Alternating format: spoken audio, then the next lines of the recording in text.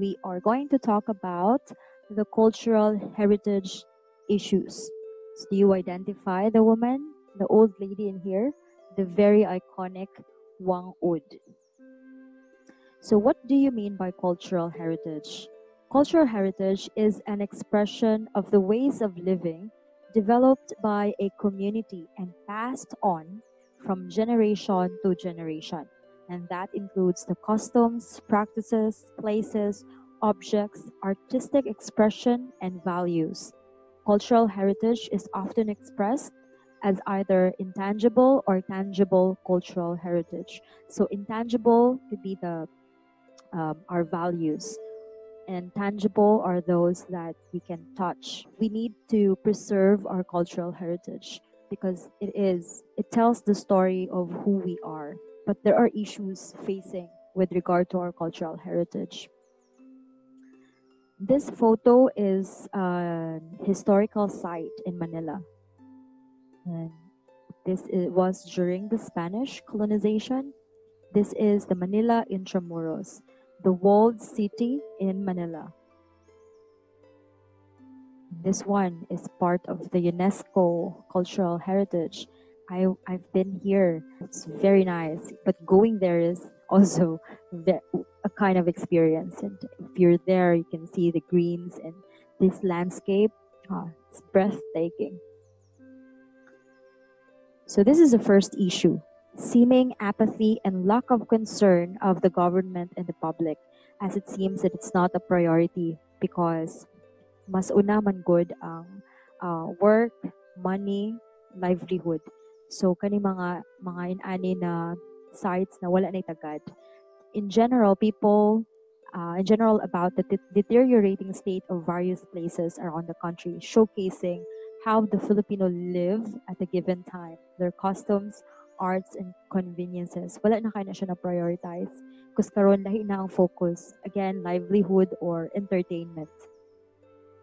These places are the Banawe rice terraces, the cobbled streets and Spanish houses in Vigan and Intramuros, Manila, Baroque churches, Kagsawa ruins in Bicol, and various museums, archives, and historical places in other parts of the country.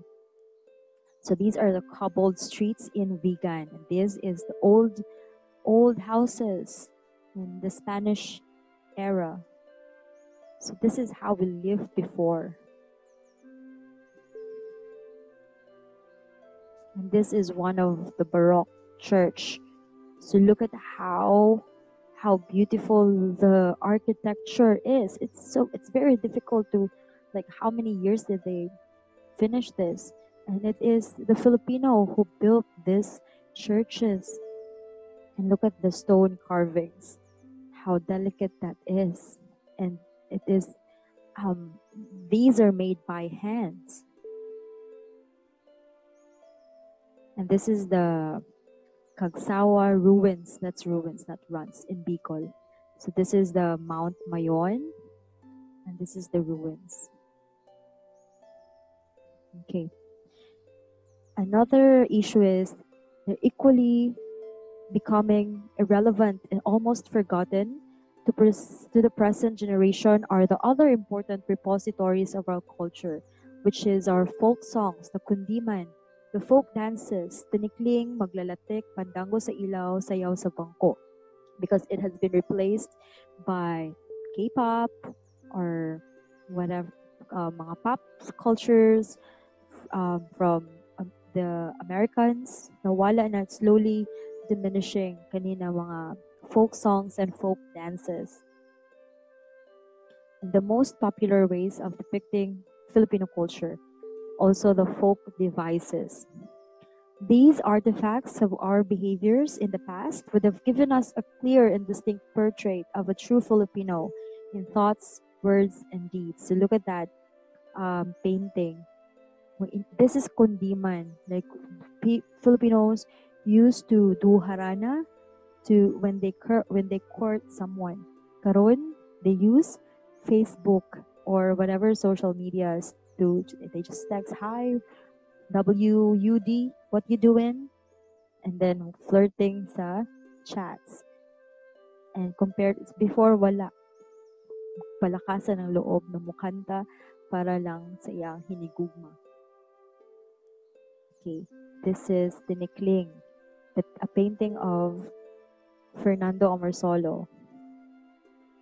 Like they do that after the harvest, the people gather. That is their entertainment before. Okay, wala. They don't have radios, TVs, cell phones. They don't have that. So this is their form of entertainment. Maglalatik. They dance and create sounds with coconut shells.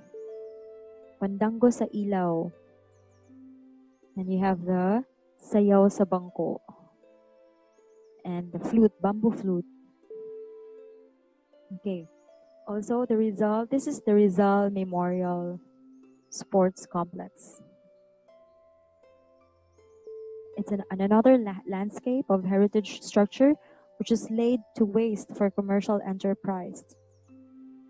This complex has been declared a National Historical Landmark by the National Historical Commission of the Philippines and an important cultural property of the National Museum of the Philippines. But Manila Mayor Estrada converts it into mall in a joint project with a private group. This is the San Joaquin Church in Iloilo Province, also a Baroque church. So nagya po yung mga stone carvings, like very nice architecture.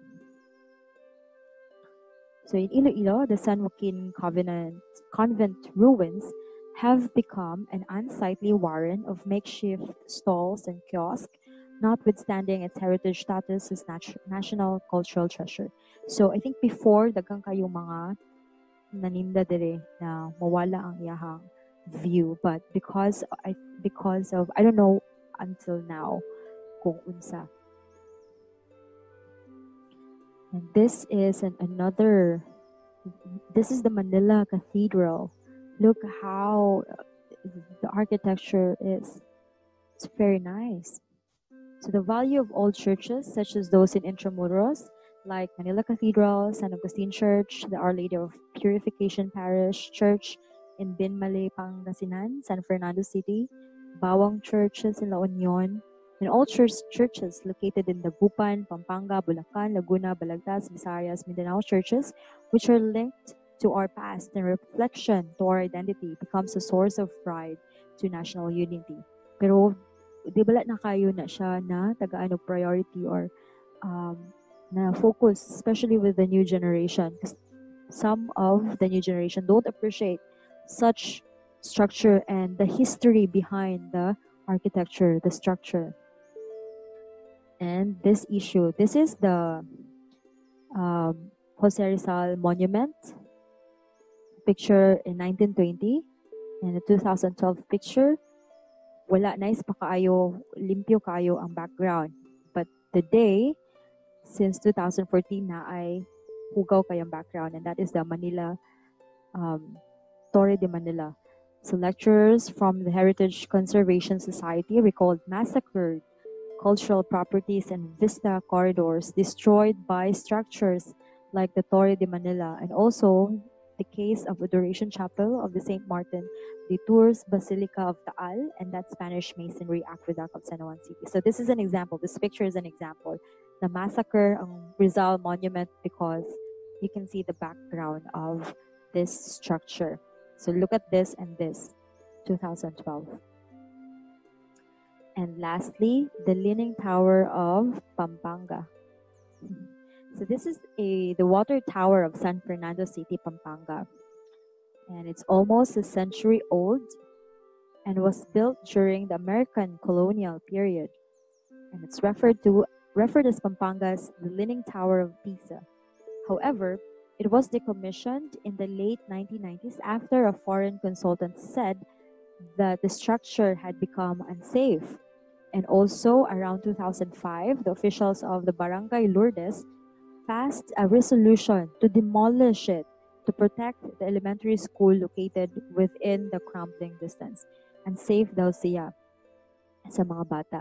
But good thing, the San Fernando Water Office deferred the action in order to conduct public consultations, which involved the University of the Philippines Urban Design Laboratory. So up until now, we still have this century-old water tower in Pampanga.